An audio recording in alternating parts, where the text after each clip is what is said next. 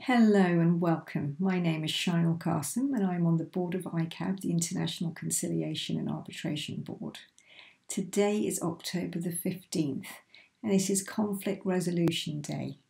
Each year on this day we promote awareness of mediation, arbitration and other peaceful means of resolving conflicts, whether they're family, commercial, in communities or otherwise. Next week is Mediation Week, and we will be hosting a series of conversations on faith, ethics and conflict in families, and much more.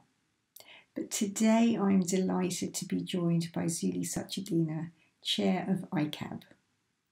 Zuli is first and foremost a lawyer and a human rights advocate.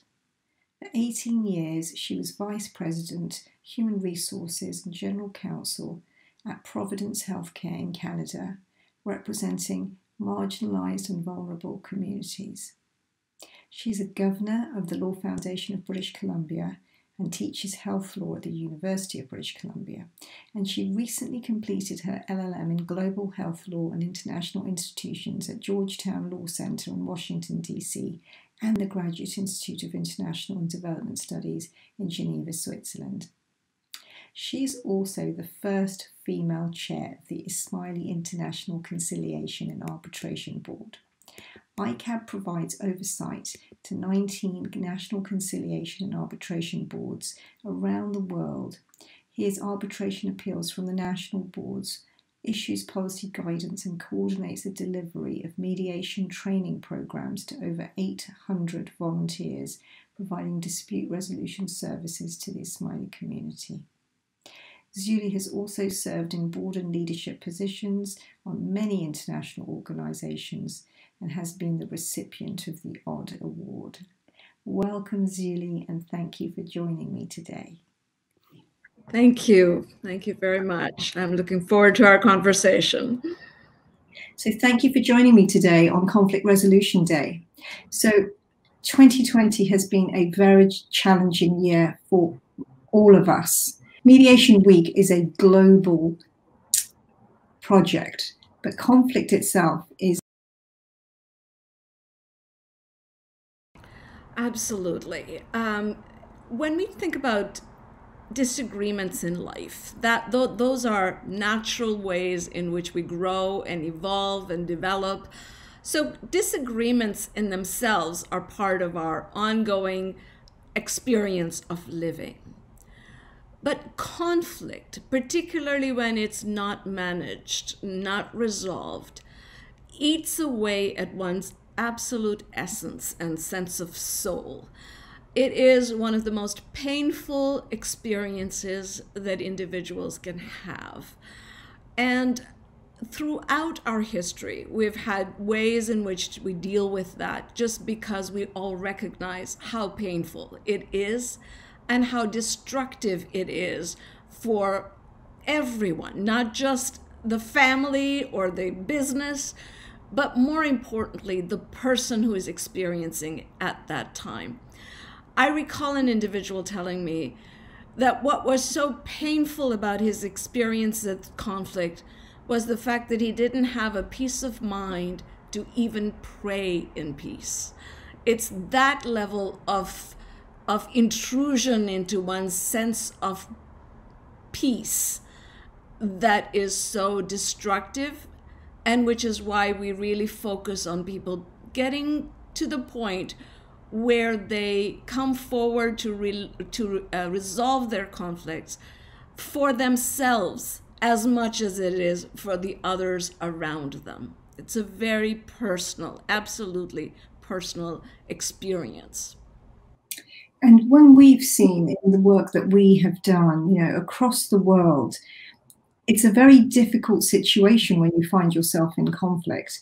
And although we try to be as impartial as we possibly can, and we try to step in the shoes of the other person, there is a tendency, a human tendency almost, to create what we would call the other. Indeed. That's the starting point. So as human beings, I think it's part of our evolutionary history. we are so much more attuned to a negative comment, a negative experience. And we are well armed with being able to recognize an insult, recognize a fact of displeasure. It's not surprising. It's our evolutionary history. If you don't recognize danger, you're going to be lunch for some hyena. So it's important that we recognize that. So negative experiences, we are much more attuned to. The second thing we do, again, I think as human experience, is that we ascribe to ourselves a much more generous attitude to conflict than to the other. And in part, it's because we hear the dialogue that's happening within ourselves. And so we don't mean to hurt the other person. They did get hurt, but our intention wasn't to hurt them. And so we are able to give ourselves the level of slack that we don't give to others. When we judge other people's conduct towards us, it's always, she intended to hurt my feelings. That was an intended outcome that happened. And it's that change in ways in which we give ourselves flexibility, a greater level of generosity, perhaps, than we extend to other people, especially those others who are in conflict with us. And what is sometimes very sad about that is that experience or that way of thinking about it almost devalues all of the positive experiences of people's lives. So you could have had a 15-year great friendship, and it ends on a sour note. And it's that sour note that you will remember, not the 15 years of great experiences, great holidays, great expectations, and wonderful times that you've spent with each other. It's that last session that stays in your heart and your mind because it's a negative experience, and it really colors the whole experience of living, unfortunately. Yeah. And you say unfortunately, and I totally agree with you, but there are so many situations in which conflict is actually a positive thing, right? So you sometimes have to go through that conflict in order to be able to better assess what you want, who you are, what you need, and how to improve your relationships with other people. And that usually starts from within, you know, and in terms of looking at ourselves and how we deal with conflict and how we can better understand ourselves. I feel a lot of people don't necessarily, you know, myself included, understand ourselves sufficiently before we are dealing with conflict with other people. So from your experience, how can we, what kind of things could we do on a personal level that would transform ourselves first and then ultimately our relationships? You know, when we think about conflict, it's sort of two elements to that, right? The first part of it is to be aware of how easy it is to escalate a situation, and how easy it is for something to be destroyed than something to be built. And we see that in our circumstances all around the world, in our personal relationships, in the way the world is happening, and what's happening to our you know, the world at large right now.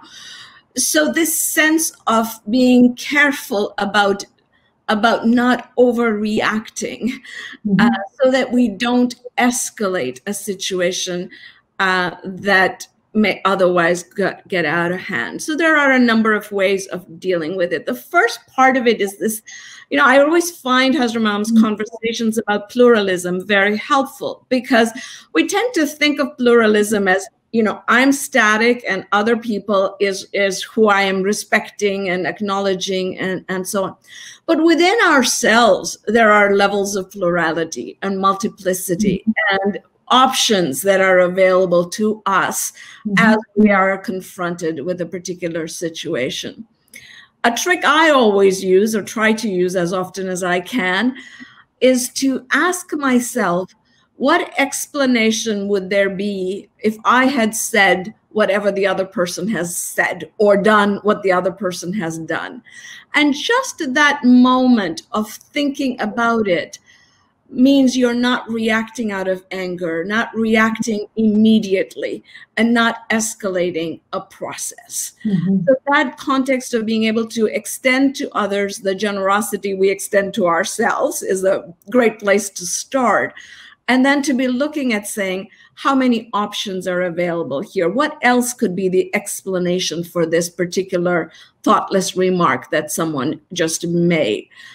Those are the kinds of things that one can do ahead of time, so we don't end up with situations where we are destroying things we don't want to be destroying. And then there are times when a relationship is frayed, a relationship has been broken, and we're needing to talk about rebuilding. As human beings, we are social beings. And I think this COVID situation has really alerted us to how much we miss that social interaction with each other. We are definitely programmed that way. And so as human beings, we gravitate towards rebuilding because, as I said earlier, the pain of conflict is deep within our hearts, and we need to heal those broken hearts. So through that conflict kind of management and assessment processes, we transform, of course.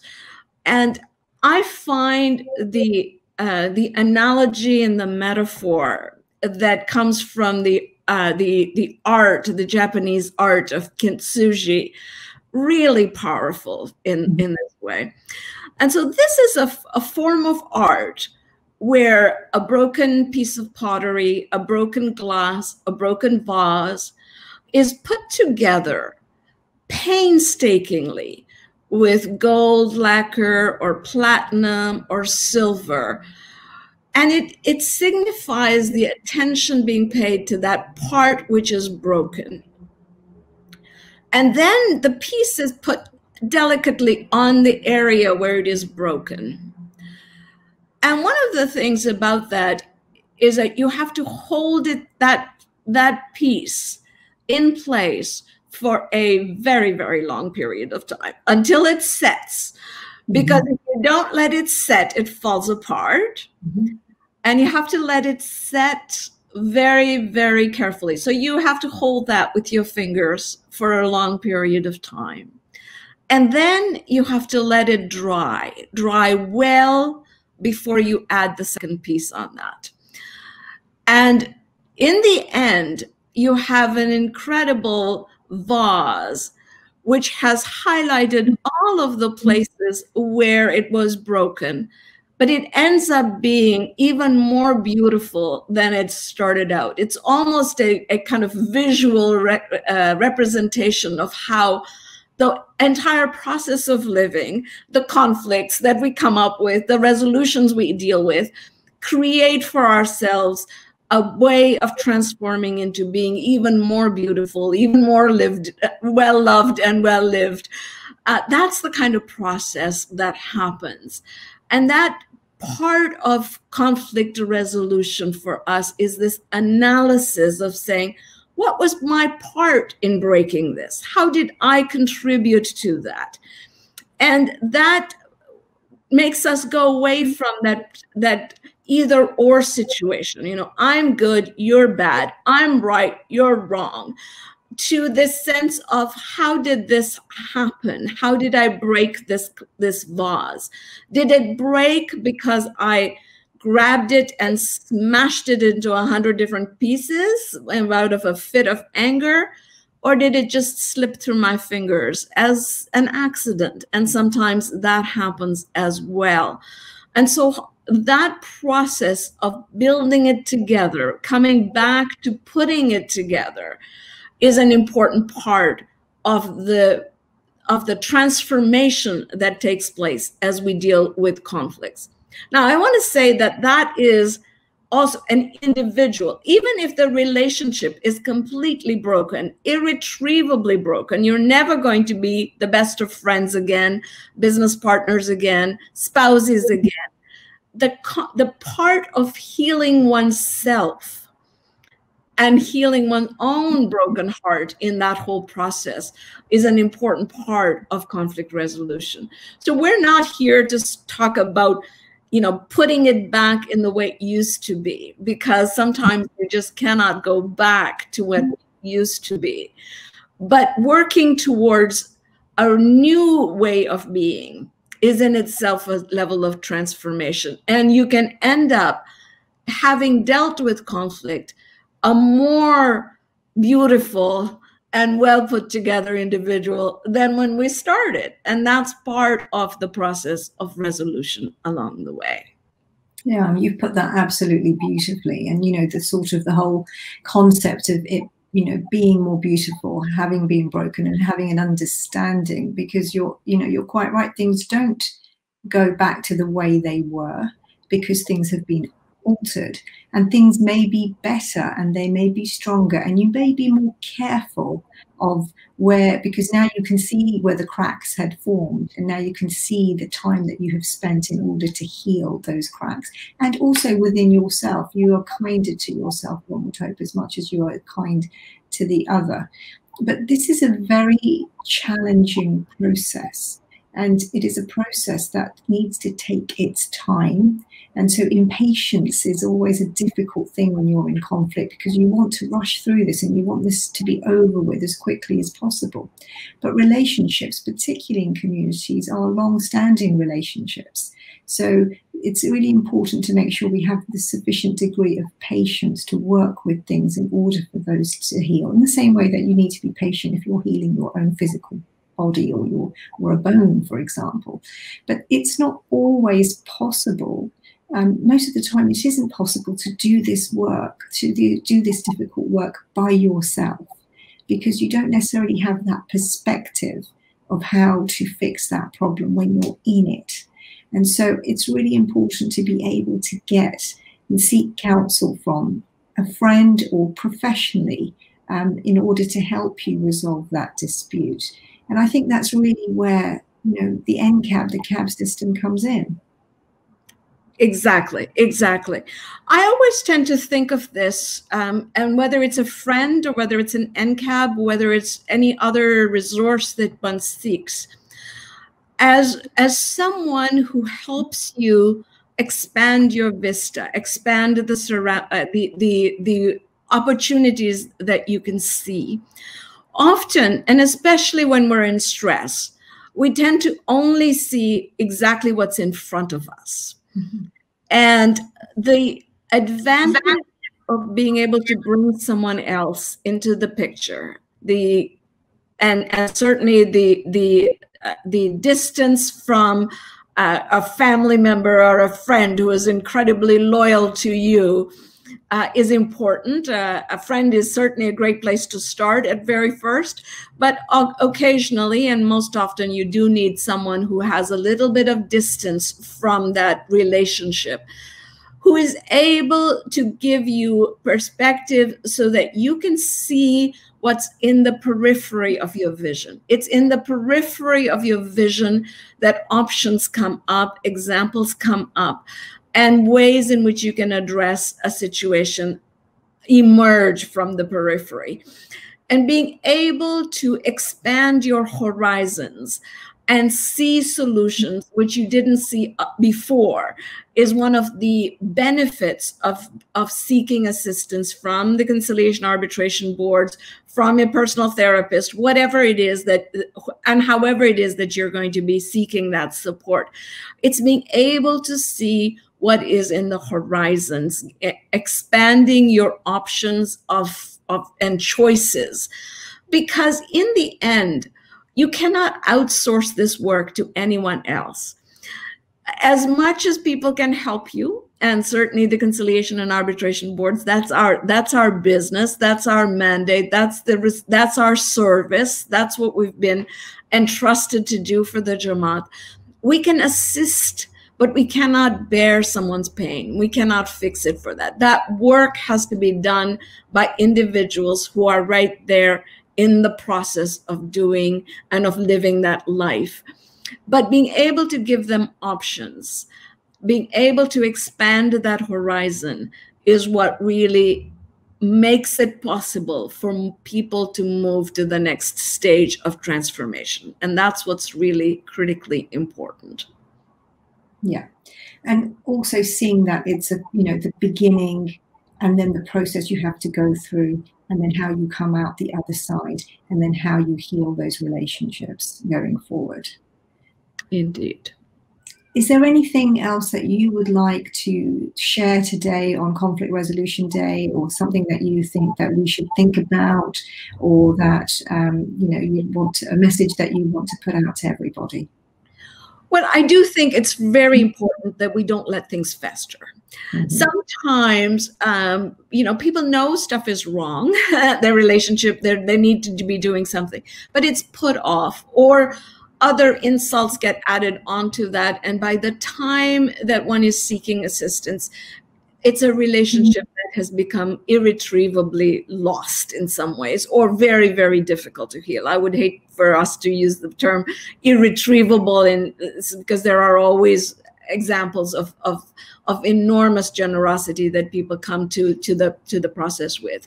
But to the extent possible, I think it's important that we deal with this as part of relationship management on a day-to-day basis, and to seek help before it becomes so difficult that there is so much under the bridge to have to deal with and process. So that would be my other message to the Jamat, is to say, even during these COVID periods in time, there are ways to reach out. We're doing work through online mediations. We're able to pick up the phone and talk to people, do whatever needs to be done, so you're not putting things off that should be fixed today for tomorrow. Absolutely. And that's such sound advice. And I know that that'll be a lot for people to think about, and to know and to feel the comfort that, there is an institution there that is there to help them with resolving their conflicts and helping them live better lives and more peaceful lives. So on Conflict Resolution Day today, Julie, thank you so much for joining us. Thank you for your time. Thank you. It was a wonderful conversation.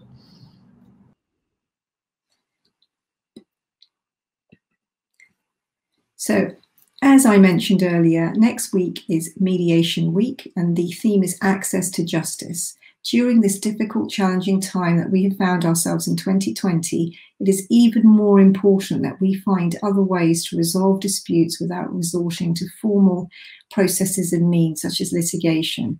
We are going to be talking about different aspects of mediation and dispute resolution. We will be discussing ethics and faith, and how ethics and faith underpin the way in which we resolve conflicts within our community. We will be talking about community. We'll be talking about conflict within families. We'll be talking about our international projects. We'll be talking about cultural conflict as well. So join us next week for a series of conversations. Thank you very much, and Yali Mavet.